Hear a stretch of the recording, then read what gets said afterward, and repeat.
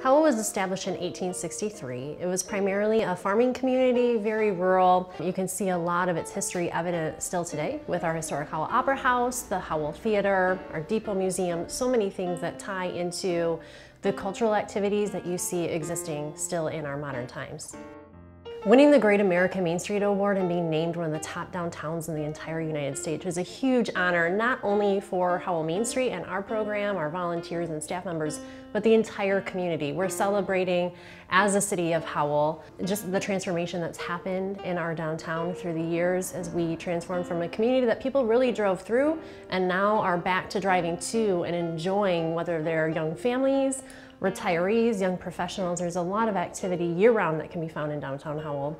And to be recognized on a national stage by our peers with over 1,600 communities that were able to be nominated for this award, we're so proud and pleased to be part of a vibrant Main Street community and a very active downtown as well. What we're seeing today is actually people want that authenticity, that history, that unique charm and character that can be found in historic downtowns such as downtown Howell.